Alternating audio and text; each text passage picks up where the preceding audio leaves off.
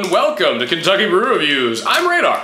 Special K. And the Mingo. And tonight we finally have that draft Yuengling lager. Yes. So we're going to be From reviewing. that Kentucky, it finally got dropped on the 8th. It happened, on Wednesday, I believe. And then packaging starts the Monday of the 12th, which is tomorrow for us, but who knows? Oh, Jesus, that's full. Yeah. That's very full. That is how you fill a growler up. That's how you do it, ladies and gentlemen. And it was beautiful. It is as full as that can be. I'm going to spill this everywhere. That is, that's going everywhere. Oh, perfect pour. Excellent. Look at that. Very good. That little tiny bit was from the cap. So look at that. Oh, come on, baby. Look at that. Oh my God. That was amazing. All right. Moments in history. You ready? You ready for me to just throw this everywhere? Yeah, here, pass me mine. I'm gonna pour mine. And this is as fresh as you do it yours can first, be. actually. I'm very proud of this glass. I don't even care. And this is as fresh as it can be. That's some beer ad shit. That is impressive. This keg was just tapped like a day or two ago. Yeah.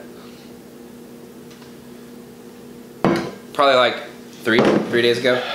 So Yuengling looks like tea. It do. And it tastes not like tea. It don't. It tastes like burr of the good variety. Pour yourself a good Finish glass. that growler up. With a good glass. Yeah, there you go. Right above the handle. Looks nice. Alright. So, Yuengling lager. It's tea color. Carbonation's not very high. This is a draft version. Head is nice. It's so khaki. It's so clear. It's heavily filtered. It smells like bread. Yeah. It does. It smells like Yuengling. It does smell like bread. It smells like ladies and gentlemen. deliciousness. You got a lot of carbonation in yours. Mine was the first pour. It doesn't have very much. Yeah. Also, I didn't pour it as vigorously as I would want to. How does it feel to have Yuengling in Kentucky? That's the real Oh, dude. It feels like a miracle. and we're doing it right. I stopped. I stopped and saw that places had Yuengling, and I had to go. There's a place next to work, and I waited until they opened at 6 because I got off work at 5:30. Yeah, I was like, what day was this? Because I might as well. We left at like 5:30, and we were like, why is his car still in the parking lot? Friday. Yep. Yeah, this is the day. Yeah. Friday. There was a lot of stuff going on Friday. But anyways, I was like, you know what? I'm doing this. Yeah. And I'm really glad I did. And why are we drinking out of these glasses? Because we can. Because we are Drink it out of your favorite glass. Yes. All right, Charlie. We shall.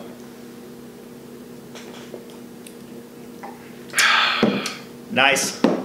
Malty. Ready. Buttery. Yeah, a little corny, buttery. This is butter, yeah. Very buttery and draft. It did not taste like this when I had it in Indiana. If like it is last weekend. any drink, if it was any more drinkable, like this glass would be gone. You know what's really good about this though? The best part about this, whenever we go on vacation, now I don't have to fill it back into my car. Yuengling. Right. Yeah. Like, we go on vacation and people are not going to be like, hey, can you bring me back a 12-pack of beer? Yeah. I can pay you when you get it here. I'm like, no, I don't know. I don't do loan beer programs. I don't run beer for people like 400 miles. Yeah. That's not how that works. So $7.99 for this growler fill, which is probably a little steep at the place we got it. I imagine, I'm hoping the gas station across the street from that liquor barn will have it. I requested it, and if they do, I'm sure it'll be $5 to $6. Also, I'm hoping that sketchy place in Fern Creek has it. All they have places in Fern Creek are sketchy. That's not true. They have cheap, like, growler fills of summer shandy for like $4, and it's beautiful. I'm sorry. It is the middle of the winter, so. Well, no, it was like during the summer when I did that. They probably don't have it. So, Yuengling in draft, what are we going to rate this? It's been so long since I've had Yuengling of any kind.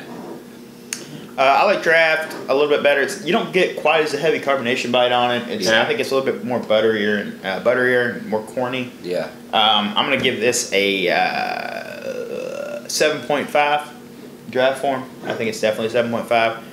It's cheap too, which is nice. It's going to be the same price as your Millers and Coolers at most restaurants and bars. So much better. But it's better than those beers. It's very, very strange to see a beer like this. That's this color mainly. That costs the same as Budweiser. Yeah.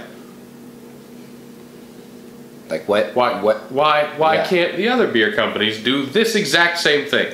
I mean, Busch did that copper lager, That is, and it was good. It's all right. It's a little metallic. That's fair. It was good, but then they stopped it because nobody's buying it. Well, nobody really knew about it. They didn't advertise it. It was kind of Yeah. So Then you had that. It was in a box that What was looked that other one? very similar. There's like to a the dark other box. Budweiser. What was it? Black Crown or something. yeah, Black Crown. We did Yeah, that was that's right. one of our first videos. Yeah, it was. I remember that. We didn't know what the hell we were doing then. Anyways. Do we now though? Would you rate that? Yeah. We've done over 1,000 That's videos true. at this point.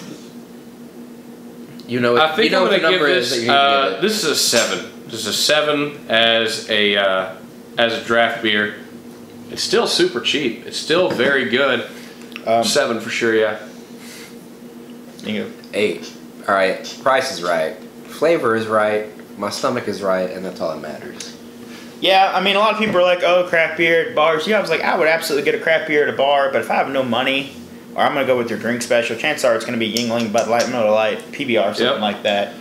This would be my choice every time. The big national brands. Yeah. Yeah. If Occasionally, this an is on the ultra- list, I'm sorry. It's going to have to be this. Right. every time. Yeah. Do you guys recommend it? I don't think I could ever get tired of Yuengling. And yes, I highly recommend Yeah, it. definitely Wrap recommend or this. bottles? Yes. See, we were doing a live stream though. They're like, "What's your all's big thing with Yuengling? It's just another shitty beer." Like, no. That's because you've had it for too long. Yeah. You've had it too good for too long. We don't get it here, so it's like a thing. Well, it's not crazy. Well, that too, but it's not. It's not out there like it's compared to Bud Light, Miller Lite. Those beers that are in the same category as this. It's way This better. is has way more flavor for the price wise. Yeah. I can go out and spend $12 on a 6-pack of a craft beer, and absolutely it's Yeah. going to be better than those beers. But I'm also paying $12 for it. Yes, Right. That's Versus- exactly right. Yeah, that's $12 for a 12-pack. Right. Yeah. Which is this? I'm paying the same price for this as I'm paying it for Budweiser. Yeah. So, and it's a better You beer. can get a case for 18. Yeah. I know we're not going to do a head-to-head between Budweiser because they are too distinctly different Right. to do one of those. We could do one of the maybe- weird Budweisers. I don't know. Maybe like an But, or something, maybe, but it's like not even. All right, well, that's our episode. If there's something you'd like to see on our channel, you can leave a comment down below. You Don't can forget do that. to like, comment, and subscribe. I'm Special K. I'm Radar. And I'm Domingo. Thanks Thanks for watching.